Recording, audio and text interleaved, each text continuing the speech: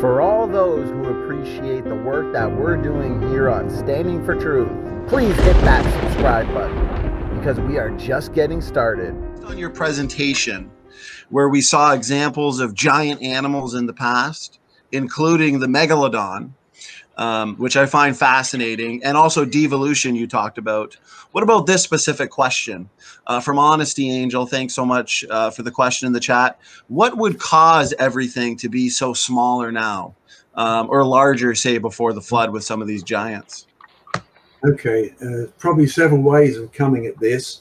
If we look at human beings and look at the way we grow pretty fast, you know, when we're little kids, and then we start to slow down and then we stop. That's growing vertically. After that, most of us grow this way, right? We're done growing usually by the time we're 15, 16. Some people still marginally growing by 21, but it's a fairly static process from then on in. What affects our size? Well, number one, we have a built-in growth clock.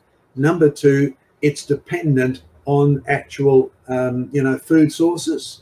So that I'm old enough to remember when the Vietnamese, after the Vietnamese War, came to Australia. They'd grown up on low protein diets. They came to Australia. They were diminutive.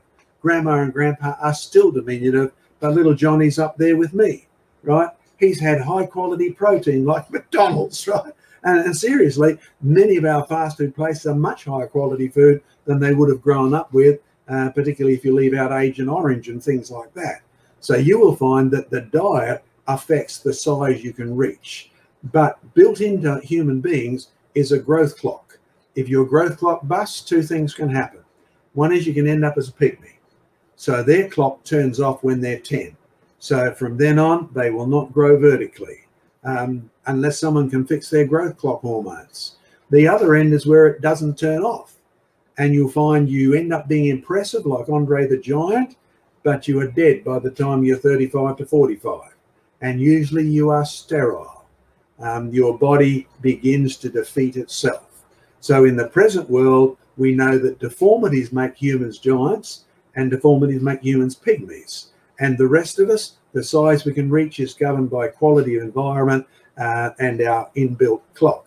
Now, we're quite different from crocodiles. I live in a country where there are crocodiles. You find fossil crocodiles in Canada, you find them in England, and many of them are mega size compared to the present day. Here's what we know about living crocodiles. Number one, they never stop growing as long as they live. They grow pretty fast for the first 25 years of their life. When they reach maturity, they slow down, but they don't stop. They keep growing every day of their life. The older they get, the bigger they are. In our world, they live to be about 100, get to be 5 or 6 meters, and they drop dead. All right, now we've got a fossil display with a crocodile that's nearly 30 meters long. That's, for those of you not yet metric over there in the States, that's a big crocodile. You know, so you're looking at creatures that are as big as our greatest white shark model, you know, the megalodon. So you'll find that these used to be huge, like the giant dinosaurs. So what do we know about other animals? If you don't stop growing as long as you live, if you live in a world where the quality of the environment, the food, the temperature, etc., is ideal, then you will keep growing every day of your life. You can end up, well, think carefully, the world before Noah's flood, no summer, no winter. That all comes after Noah's flood. Don't make the assumption now is like it always used to be. now is a degenerate perversion. Climate change started at Noah's day. You're too late if you've only just caught up with it, and it's ruined food supply. It's ruined the quantity of radiation you need to optimize your growth.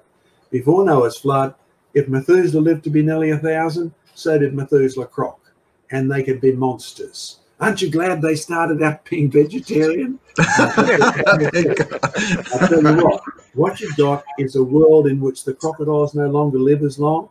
The sharks don't even live as long, and they do better than most people, because the creatures in the sea, many of them still have moderate length lifespans, 300, 400 years.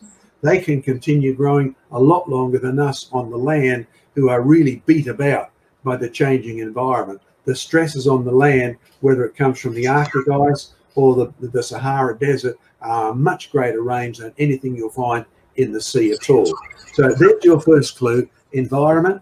Your second clue, food. Your third clue, lifespan. Your fourth clue comes from the fact that after Noah's flood, God told Noah he was free to eat meat. Now, I'm sure that was a conscience-rending challenge from God, because Noah had never touched meat in his life, from what we can gather. And yet God gave him permission to eat meat. He didn't say he had to, but he gave him permission. And I can see why. You come to Australia, you live in the desert, there's nothing to eat except a kangaroo. So you have one of those killing sticks and knock it on the head. The kangaroo has hopped around finding bits of grass here and there, so you eat the kangaroo. Not a conscience issue these days for most of us. So you will find that in a world where food is challenged and the environment has gone downhill, you end up with creatures that have also started to eat each other. And the one thing I've learned about creatures that are being eaten, it affects their lifespan. You got it? Yeah, it really does. And it affects your lifespan. It affects how big you can grow, which means one other factor. Natural selection, which is very real, and we knew about long before Charles Darwin, is also very real. And neither you nor I mean, look at the hunting programs. Look at this big 8-point buck I found, right? And look at the size of this fish I caught. We don't go for the little ones. We want the big ones. We naturally select against the big ones, meaning we only leave the little ones alive.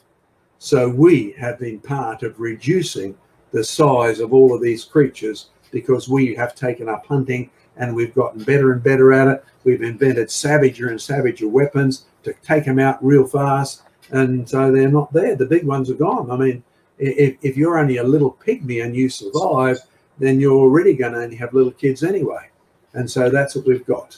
So all of those things are affecting the question about what made us bigger before the flood, what makes it smaller after that. Or one last feature, remember the point I made about man being sterile? Right. Think of Adam and Eve, absolutely fertile, heaps of kids. By the time you get to Noah, Noah's grandkids are starting to run over the planet. You have Babel, then they end up in the land of milk and honey. And there are some big people. There's Goliath, etc. Okay, now did you know Goliath's children had 6 fingers and 6 toes? Oh, no, I've only got 5. You see, they were degenerate, but they were big.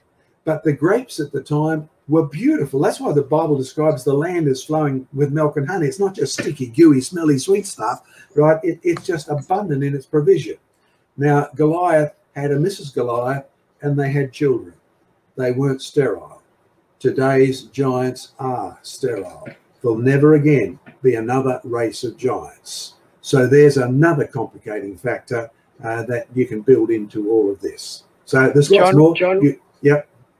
One of the good points about what you're saying is, just recently I remember reading an article about the elephants and the tusks.